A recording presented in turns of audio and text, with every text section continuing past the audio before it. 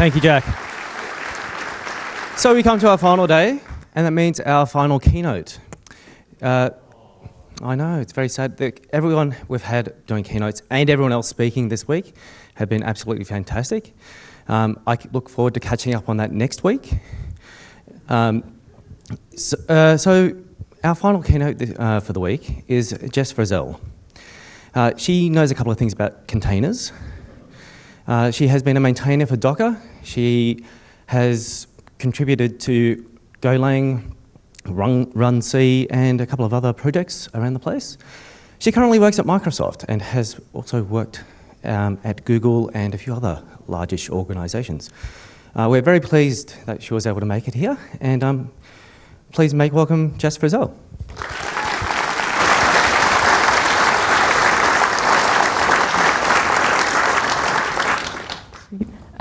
Thanks for having me here.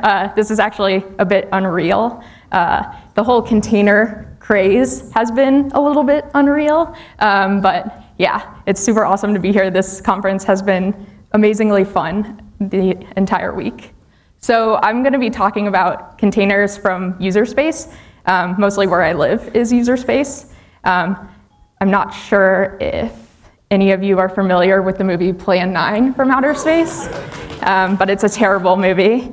And actually, Plan 9, the OS, I think is based off that name. But this is going to be containers from user space. So we can only hope that it's so bad that it's good, this talk, just like the movie. Yeah. So who am I? I work at Microsoft. Selling out has been amazing. If you have any questions about that, I'm happy to answer them. I work on open source and containers, and specifically now on Kubernetes. I kind of live between the layers of abstraction, and I really like it there because it's fun.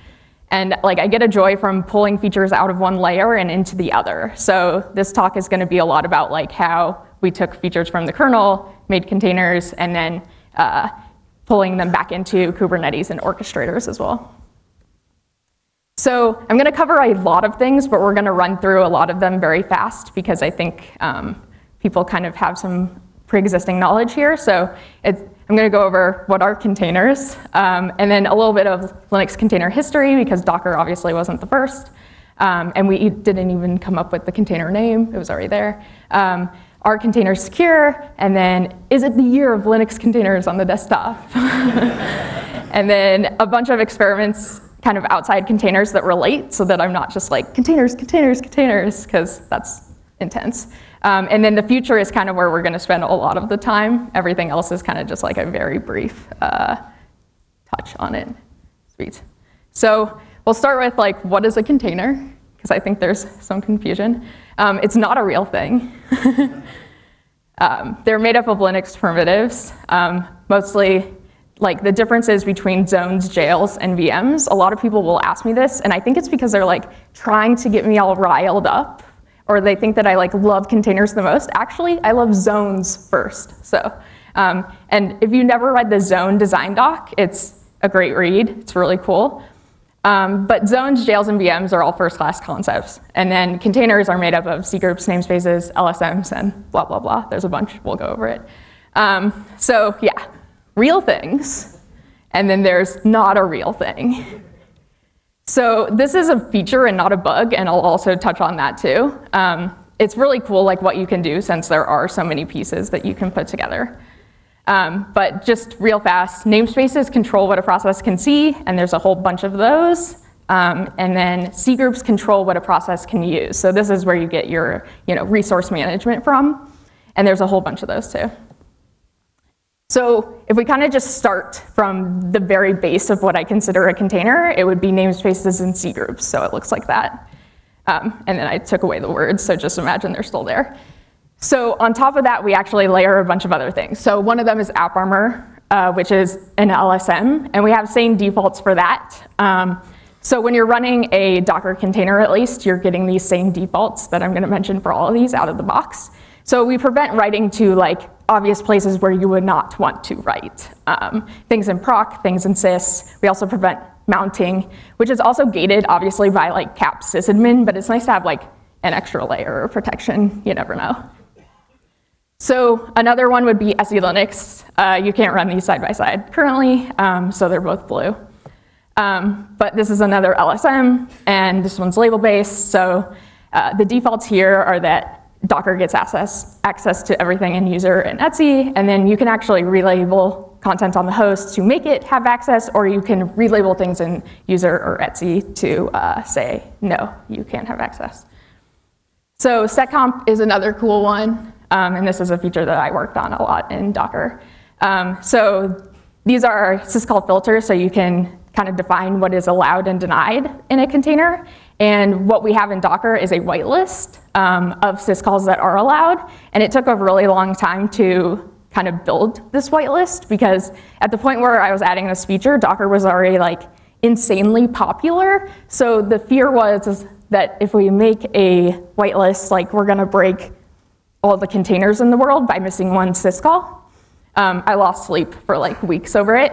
And actually, like the day before the release, I was running Skype in a container, super normal. And that's a 32-bit application running on a 64-bit machine. So I realized that we were missing send and receive, like pretty common syscalls. So then I was like, oh my God, this is really scary. But in our testing phase, and Skype was obviously super uncommon, I went through all the public Docker files on GitHub, and I pulled them all, and I ran them on this huge cluster with the patches, and kind of collected all the EPERMs that were being thrown. And if they were like an EPERM that was bad, I would fix it. And then if it was one where it should have EPERMed, then it was fine. So that was kind of a cool way to test things. But yeah, so our whitelist just specifies what's allowed. And it blocks like a bunch of bad stuff, not limited to the following, but I'll like just touch on a few. So anything that is with the kernel keyring, it's not actually namespace yet, so we just don't allow that. Clone, we have specific masks so that you cannot clone a new user namespace inside a container. And this is mostly just so that people don't get into those really weird situations where user namespaces allow you to kind of like escalate your privileges or, you know, break out. And all the other clone flags are gated by capsysadmin, which we don't allow in containers to begin with.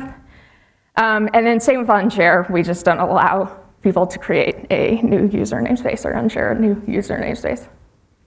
So then there's no new privs, which is a Linux flag for fork, exec, and clone, and it prevents new privileges from being added to a process.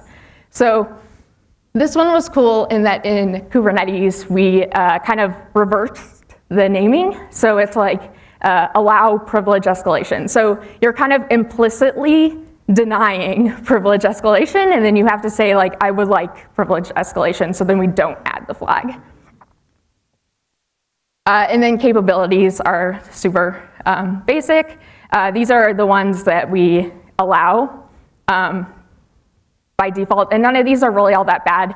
I wish we could get rid of capnet raw, but if people want to ping inside a container, you need it. So that kind of sucks. And I guess people ping inside containers.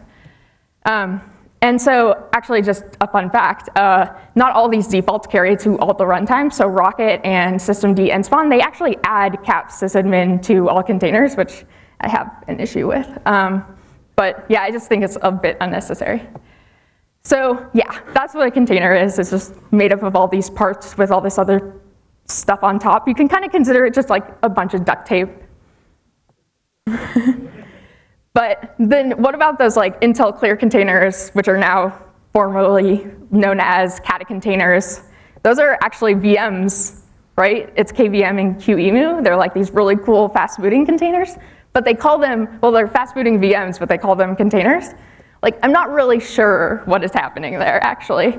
I don't know if it's container, mostly because it is actually a virtual machine. Like, I definitely like it, though, because from a technical perspective, it's really cool what they're doing.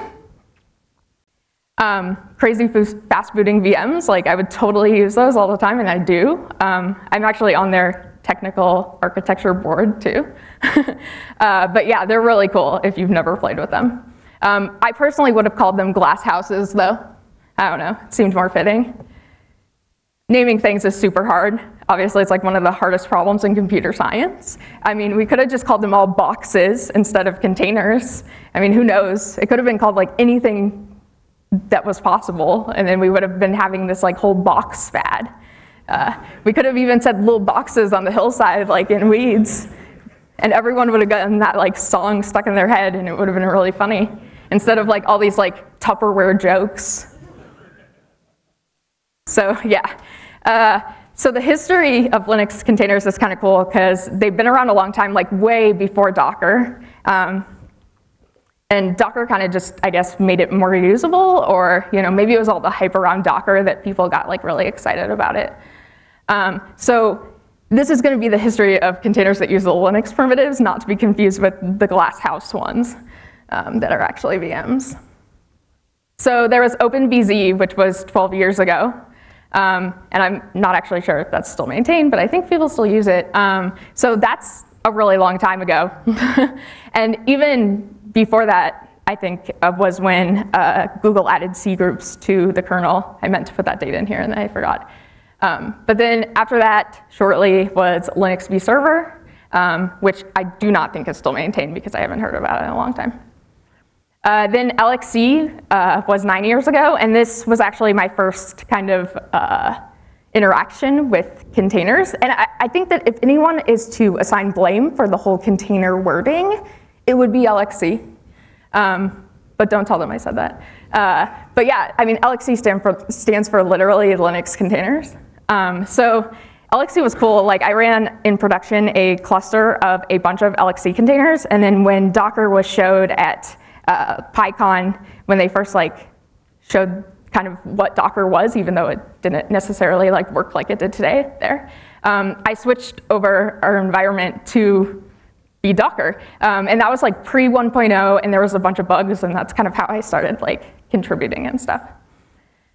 But yeah, so Docker's initial release was almost 5 years ago, and initially, even in that PyCon demo and stuff, the backend was LXC. And we carried that as a backend option for a long time, but it was replaced as the default backend pre 1.0 in v0.7.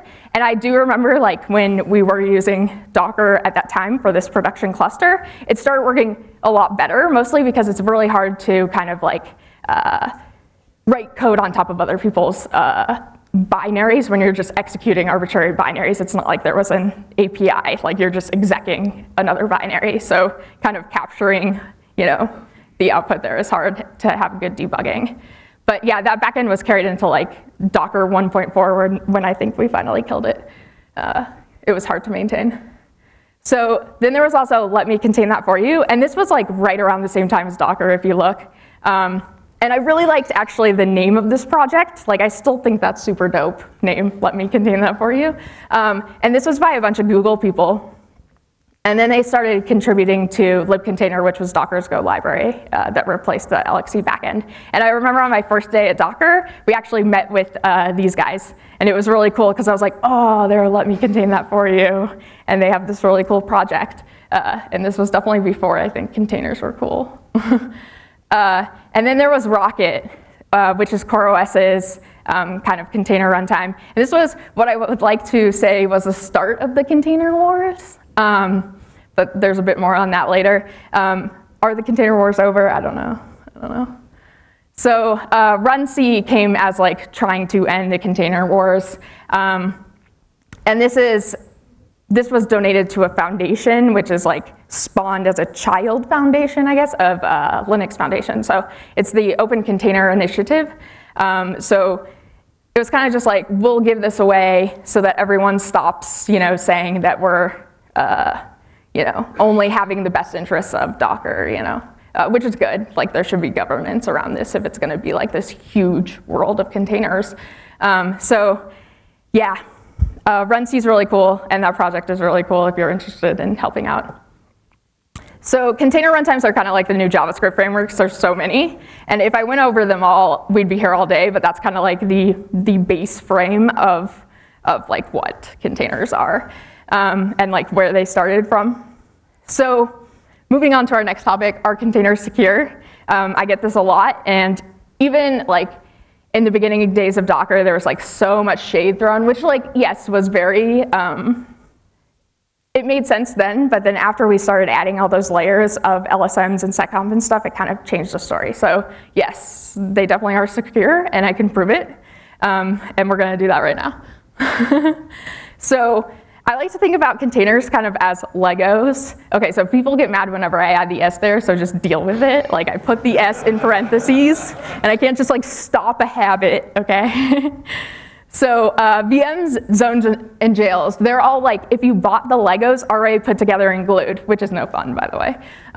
But yeah, so you kind of just already get this like artwork in the form of pieces, but it's already glued. So you can't take it apart or anything. It's not really all that cool. They're the Death Star. Like, you don't have to do any work. It's just there. They come pre-assembled out of the box, right? So containers, they just come with the pieces.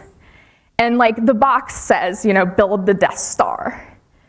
But you're not tied to building the Death Star. You have all the pieces. You could put them together in any way you want, right? Like, you could build a boat. Like, you are the master builder here. You can do whatever you want, which is really cool. Like, you could even do this, where you don't have the pieces for the right thing, but you build it, which is a little backwards, but cool. So you can turn on and off certain namespaces, which is super dope. So like, say that you want to have, you know, better networking, like lower latency, and you have like all these patches for your kernel for really, really low latency. Think like stock trading, right? So if you just run in the host namespace, that's kind of how we call it, even though it's just host networking and we don't turn on the network namespace, then you can actually just use all those low latency kind of network features that you had. And you can do the same for like all the other namespaces as well, which is really cool. You can also share namespaces between containers. And this is actually the part that I really love, because, and I've showed this like in numerous other talks. Okay, so what I like to do is, say like an application is behaving poorly in a container, and I want to like strace it, right? So you could like strace it from your host, like the actual PID of the thing running in the container, obviously. But like, where's the fun in that, when you could share the PID namespace and then run strace in a container?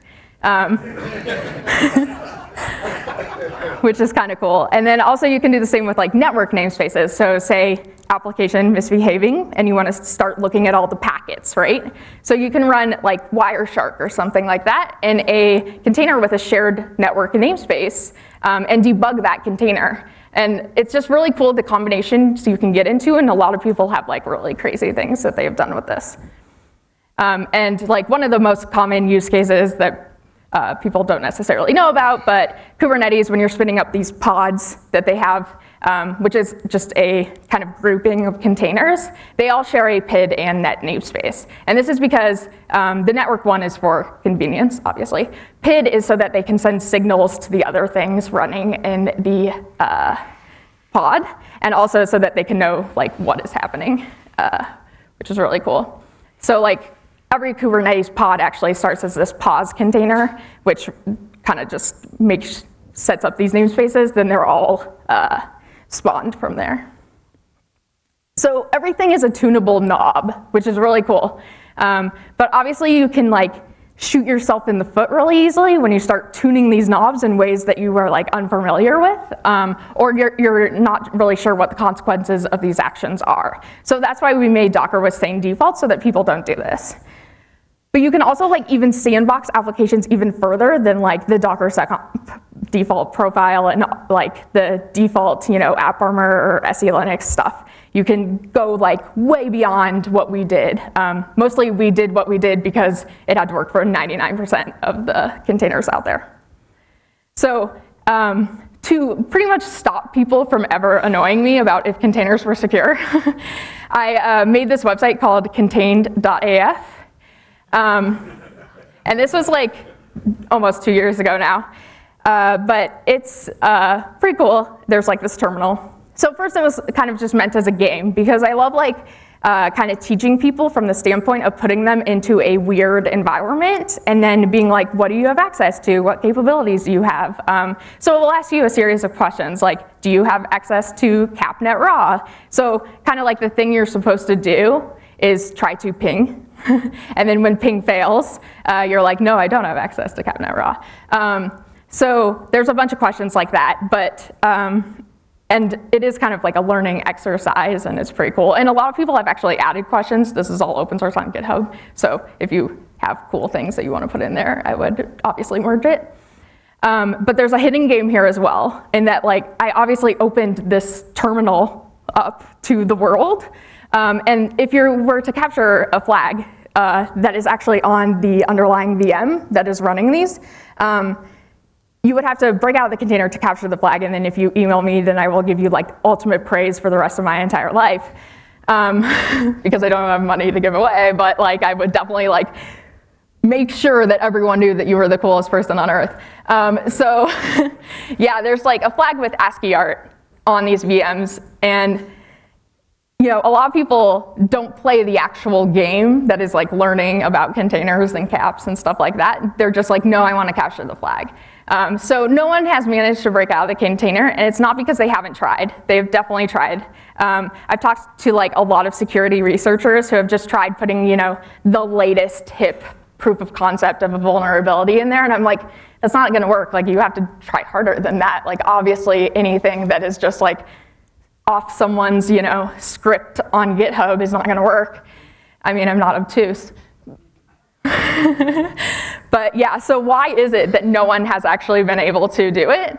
Well, it's because I took the default SecComp profile and then I took a lot of things out of that. So basically, if you're going to have to kind of, you know, bypass this like first layer of security, you need to use something like ROP, which is return-oriented programming. So you'd have to gain control of the call stack and then execute machine instructions from memory there, which is a lot kind of similar to the stuff in Spectre where, you know, he calls BPF even though it's not enabled, which is really cool, by the way. So yeah, you'd have to do that, and no one's going to waste their time, you know, writing return-oriented programming for my shitty web app. Like, it's just not worth the time, especially when all you get is my eternal praise. And I don't have anything on that machine that's cool other than this flag with ASCII art, which I assure you the ASCII art is more of a joke than anything cool. So it is totally a shitty web app. Like, I wrote the actual app itself in one day, and then I never looked back. Like, the container, it took a long time, but that was like years of work on Docker and stuff like that. But the app itself that is spinning up those terminals is really bad. There's probably race conditions galore. So what I tell all of them, like when these security researchers come to me, I'm like, you'd be better off attacking the app. But obviously, like, that's not as fun as like this terminal that you have in front of you. But even if you were to, you know, find some race condition, which I'm sure there's aplenty, you'd still be running in this container, you know, with at least the default SecComp filters. Like, I didn't really restrict them all that much further, but the default is really good. So they'd still have to then bypass that, which you'd need some sort of kernel O-day for. And I'm not sure anyone's going to waste a kernel O-day on my stupid thing. And I update my kernels all the time, so yeah. So a sandbox is kind of defined as providing a net reduction in attack surface. And inside a container, less things are possible than on the host machine. So that is a sandbox. So containers are sandboxes as long as you are using these really nice defaults. So if you want to do all the same things that you can do on your hosts, like I personally use VMs for that, mostly because I love that containers are sandboxes and I don't really like you know, changing that. Or you could use, you know, a privileged container, which is what we named it, when you add all your devices and stuff like that. But just know, like, that's not a sandbox anymore because you just turned off all the like really nice security features that you got out of the box. So yeah, moving on. Containerizing the desktop, which is like one of my favorite things. So at first when I containerized my desktop, like I showed it at DockerCon like a few years ago, I used Docker for everything. Obviously it was DockerCon.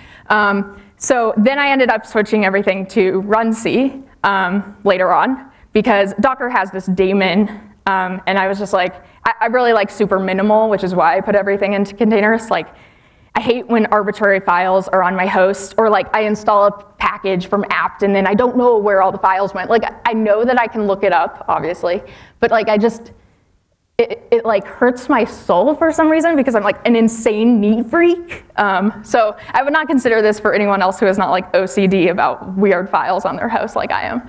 But yeah, so I ended up switching everything to run C, which was cool. And a lot of this was thanks to Alexa, who is here or has been at this conference all week.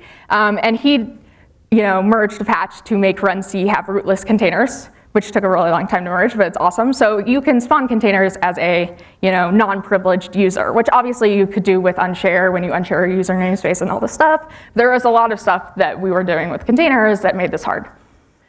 But now it's easy. So previously I used Docker, so I had to like convert all my configs into these like run C OCI specs, right? It's just a JSON file. But I made this kind of tool, which works sometimes, works doesn't. So if you're actually going to use this, I'm sorry. I made a tool to do that, which was cool. And then as far as networking goes, because run C doesn't really provide any networking, it leaves it up to like a lot of other things. I made a tool for that too. So Docker has this like default bridge networking that kind of just works out of the box. So I basically just made a hook for run C that does the same thing. It sets up a bridge, it grabs an IP, then in the ultimate Unix way, it puts your IP in this file on your host so you can go look at it later or program around that. So that's pretty cool. So at that point on my computer, like I had sandboxed desktop applications running in containers, and none of them were running as root. So they were all rootless containers, and I had all the seccomp profiles around them, and so I felt like pretty great. Like my computer is clean. It's super nice. So then I started, at that point I was still using Debian as a base. I got a little bit OCD and I was like, I want even more minimal. Like I want to use one of these like hipster container Linuxes. And CoreOS is really cool, their container Linux, because it's based off Chrome OS. So all kind of the security things that you get from Chrome OS, you're also getting from CoreOS container Linux. So that would be like read-only user and then stateful read-write for the rest. So since it's a read-only user, you're like forced to use containers because you can't like just have arbitrary binaries on your host and execute them, right? So that's kind of cool because I was already doing that. I had everything running in containers. And you could also have auto updates. I'm not that insane yet. I've thought about it. I've started and then I've stopped. And then I've worked on actual work.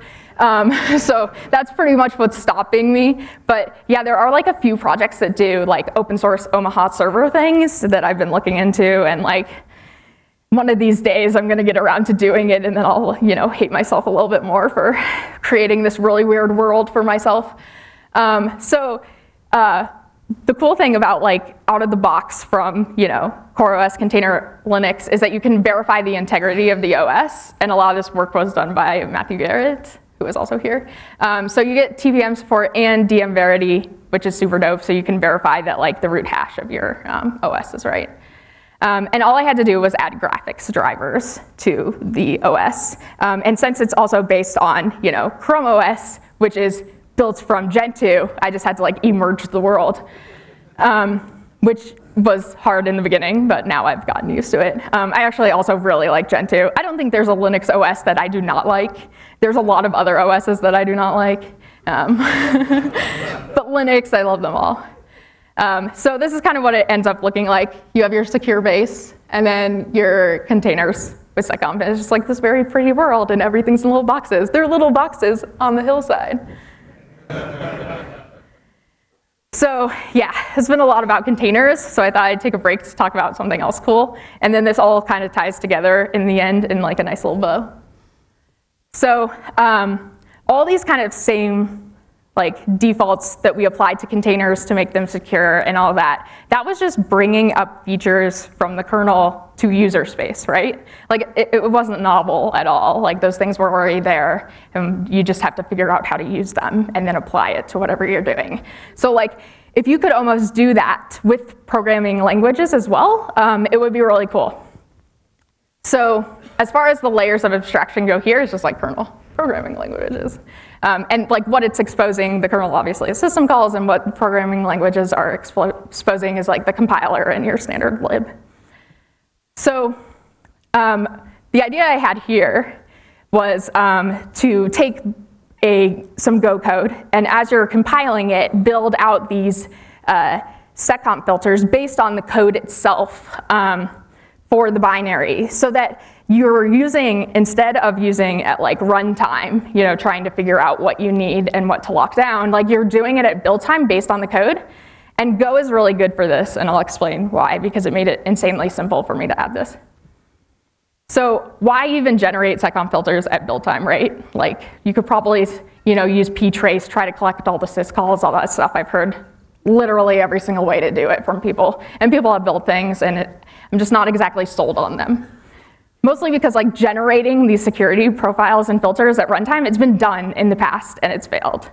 Like over and over again. And it's not because of technical ability, like you can ptrace something, run unit tests and then collect all the things, right? But do your unit tests actually like cover 100% of your code? No. So like something's always missed, right? In this like profiling phase. So then everything breaks, and then the person's just like, I'm turning it off because I like just can't even live anymore. It broke everything. Like nobody ever really looks into the problem after that. They're just like, nope. So yeah, just as like to really drive the point home, it looks like this. Like a user will start profiling Chrome.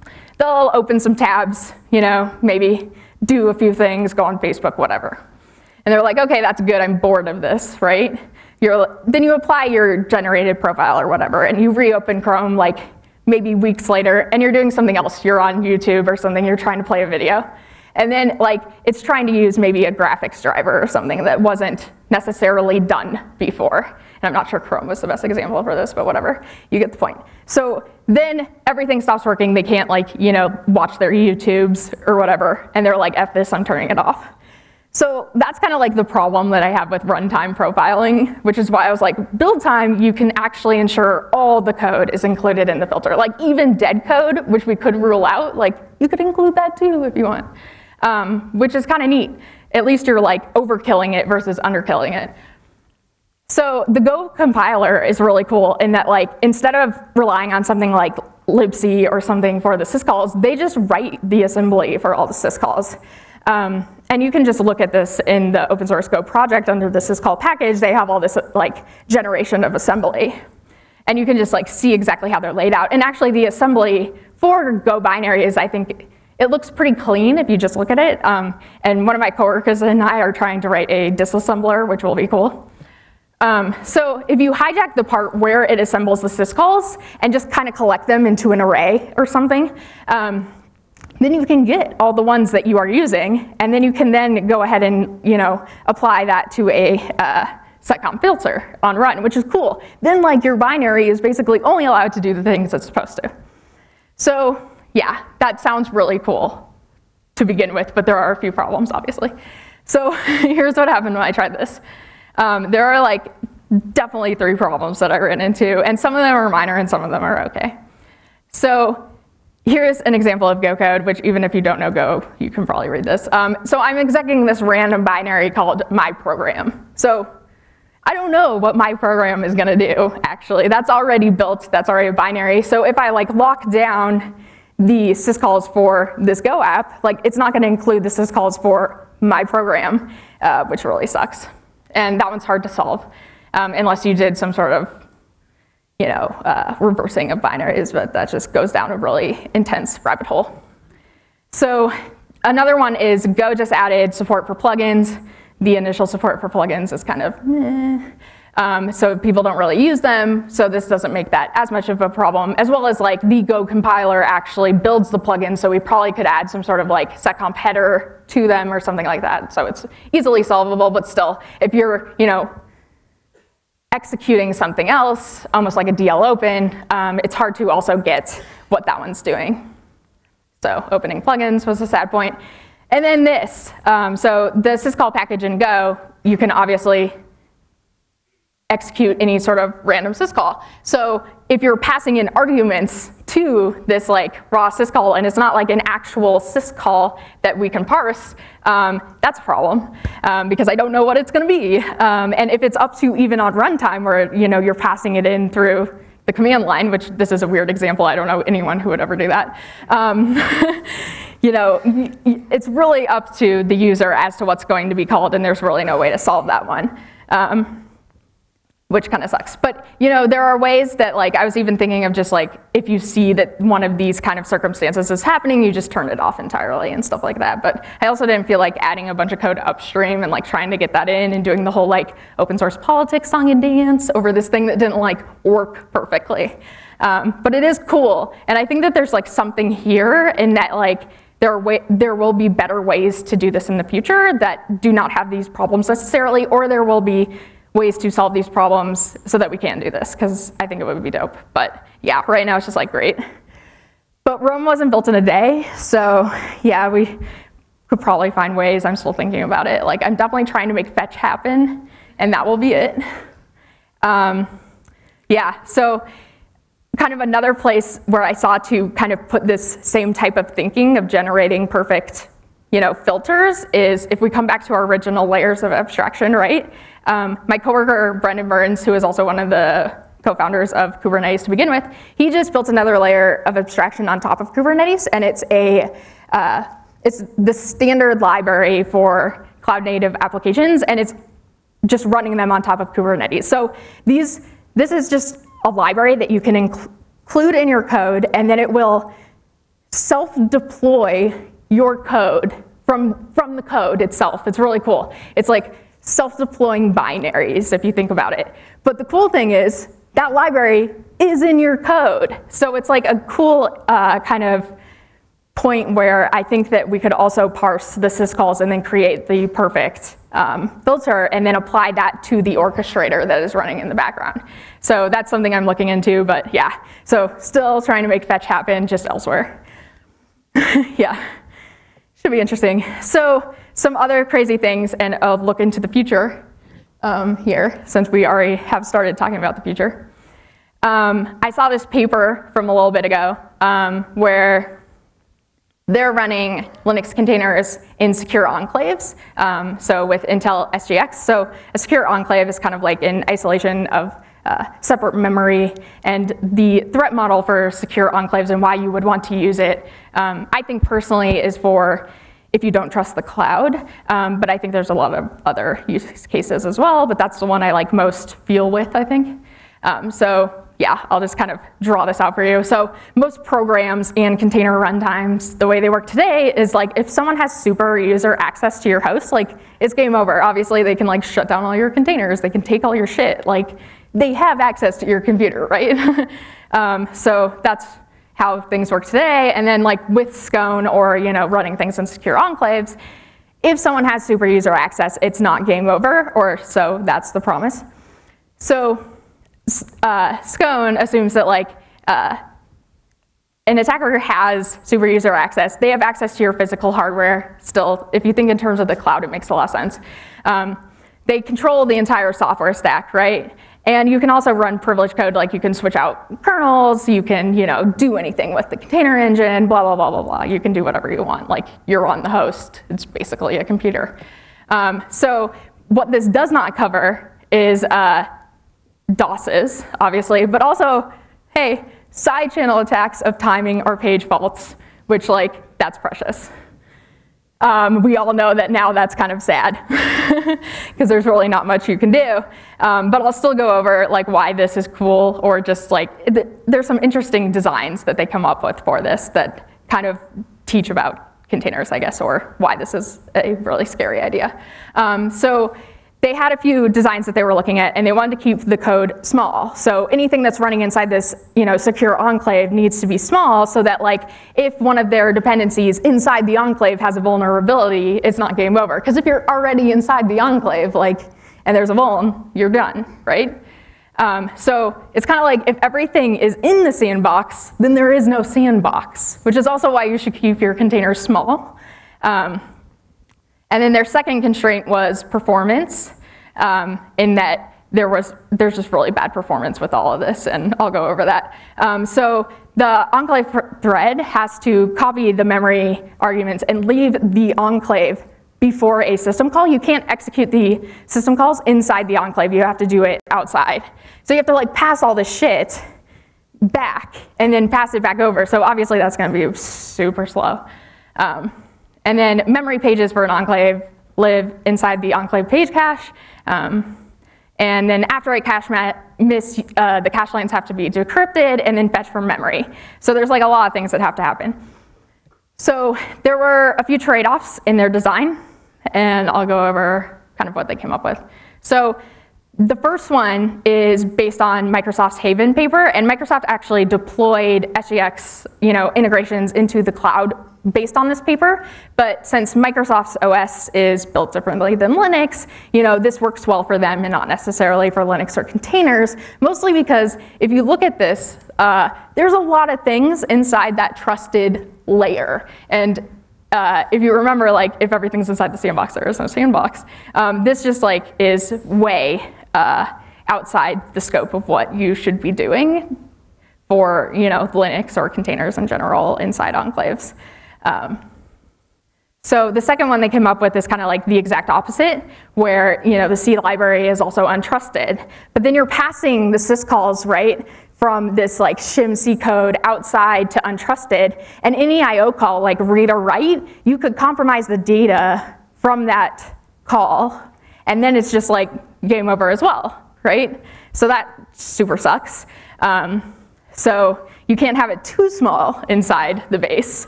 It's really just like trade-offs galore here.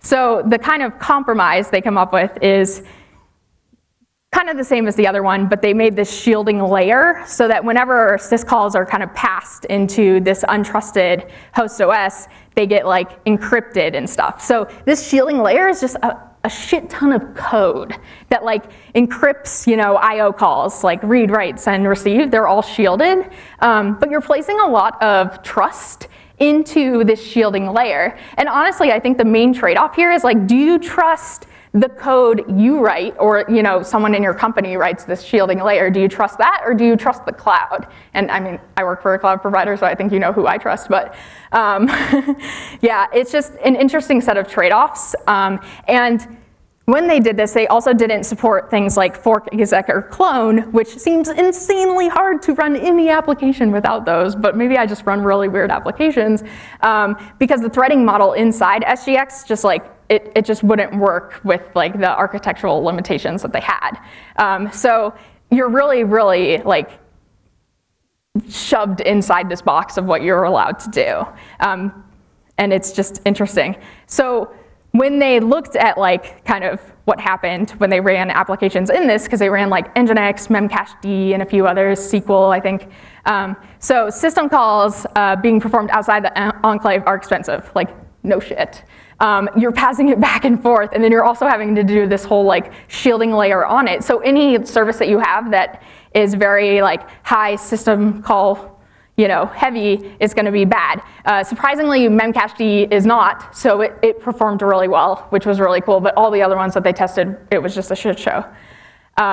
So then memory page faults have a significant overhead, and then L3 cache misses were really bad too. They were 12 times as slow. And it almost makes me think like if you are trying to do like a side channel attack, it's like if it's moving like Flintstone speed, it might be a lot easier.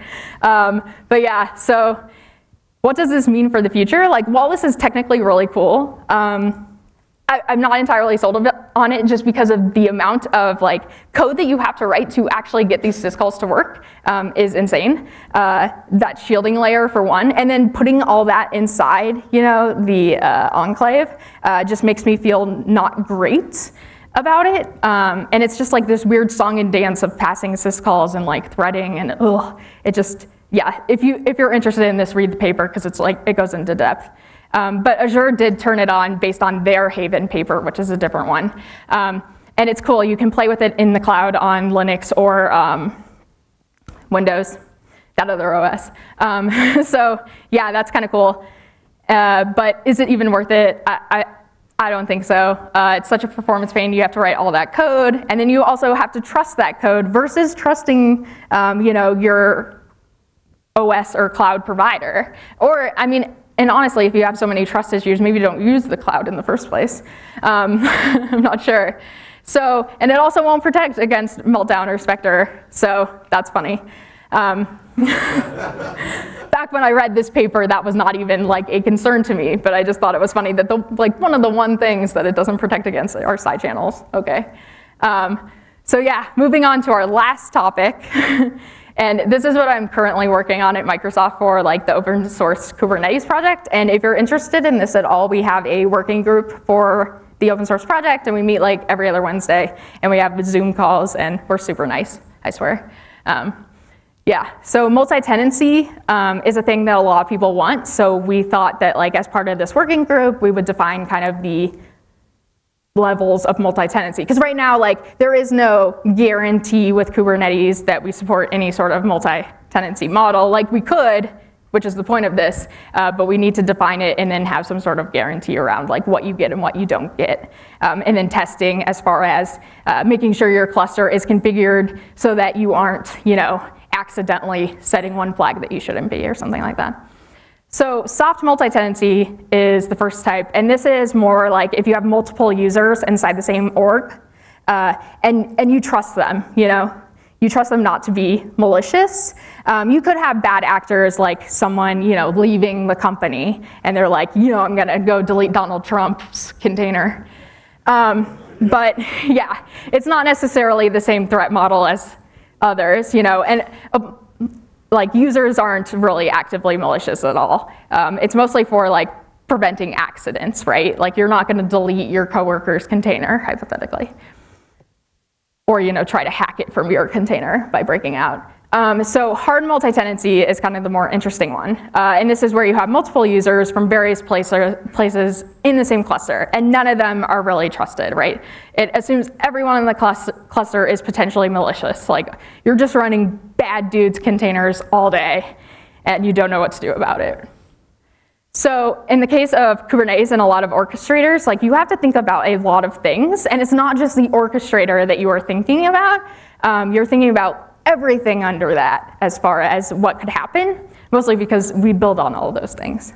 So when I was laying out like my design for what I thought hypothetically we should do, and this is all in the design doc that I linked in the first slide, and I'll link to these.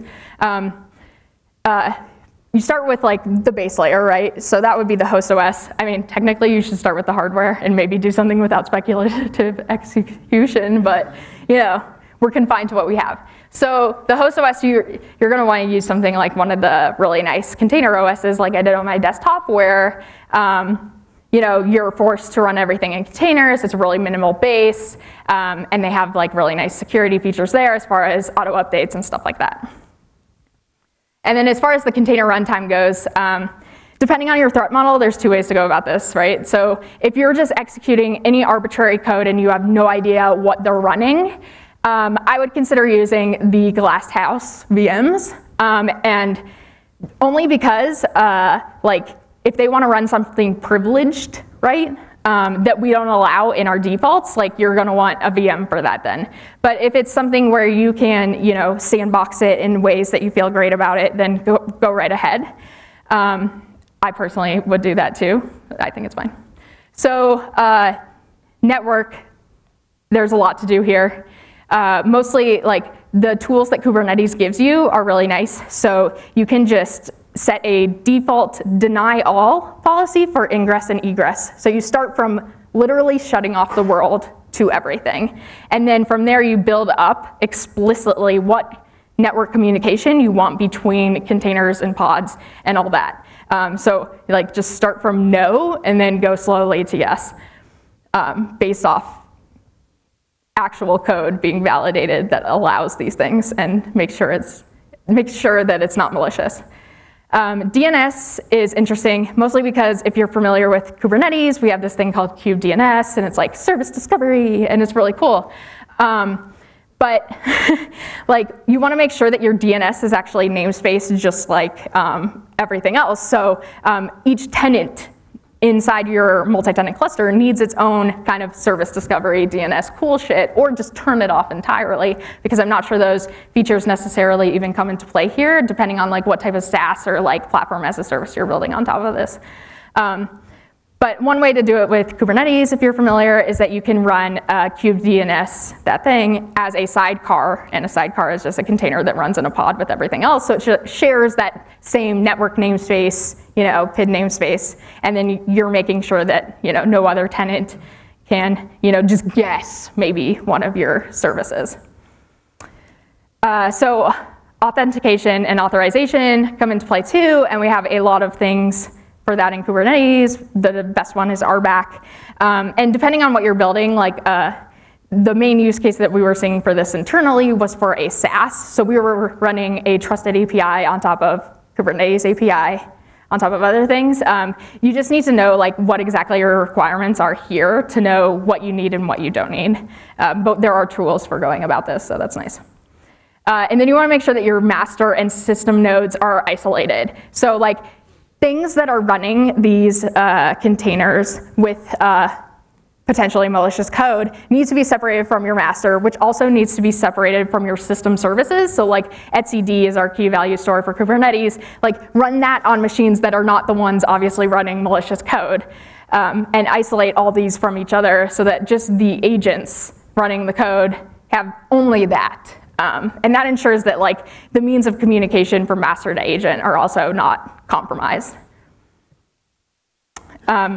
So then you also want to restrict access to host resources, obviously. But so out of the box with Kubernetes, like you can do things like use a host path for volumes and stuff like that. So, and there are tools for locking that down via a pod security policy.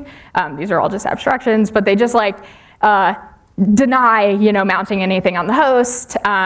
And you can also even shut down, containers from saying, I want to use the host network instead of using a network namespace, or I want to use the host PID instead of using the PID namespace, or I want to use the host IPC instead of using the IPC namespace. You shut down all that because you don't want them to have access to anything on the host.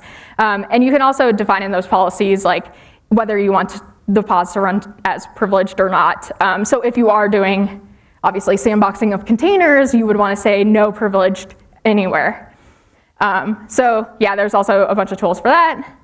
And then everything else is just making everything dumb to its surroundings. So like back in the day, like when I worked at Docker, there were a bunch of like features requested to make containers more aware of themselves, like inside the container. And I was always against them because I like my containers to be dumb. Like I just don't want them to know about themselves. I don't want them to know about other things. I would love it if they were just like the things and nobody knew what was happening. Like I don't want a container ID inside the container that people could then maybe use for other things. I don't know, you never know. So I just like to think that making sure that inside that container everything is dumb is good because then it can't get knowledge about anything else in the cluster, and then you can't accidentally shoot yourself in the foot and not turn off something like that. So right now containers are dumb and I like it. So yeah, to sum this all up, because that was a lot, containers are not real things. Maybe they should have been called boxes. I mean, I kind of am a fan of that now. Definitely the VM containers should have been called glass houses. Trying to make that a thing. Naming things is super hard, but at least like you can't blame us for serverless. So that one's super stupid. But like in all seriousness, containers with sane defaults are sandboxes. And when you turn those defaults off, you are getting what you asked for, so just be aware of that. And securing containers by default was just like one piece of like a brighter future. So like if we were to apply these same principles from sandboxing containers like I tried with programming languages and other layers of abstractions and user space, then we'll have a more secure user space. So I think like learning from the past and applying it to the future would be really good here. So hopefully this lived up to so bad that it's good. And that's all.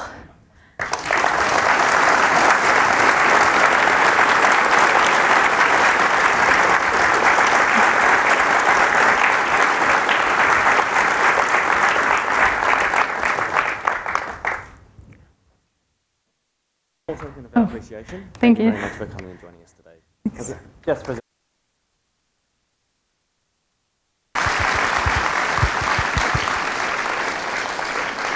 Thank you so much, Jess. It is now time for morning tea. I did want to do a quick announcement. If anybody has brought luggage with them today and needs a safe-ish place to store it, you can leave it with our rego desk. All care, no responsibility, etc. But it may save you a trip to lockers that are further off-site, etc. There are two important things you need to know about that. The first is that the rego desk will be closed during lightning talks and conference close, so make sure you pick it up by afternoon tea. Or you can pick up your luggage after the conference, but promptly before 5:30, because we'll be closing the rego desk off and packing up by then. And without further delay, thank you very much. Thank you, Jess. Another quick round of applause for Jess.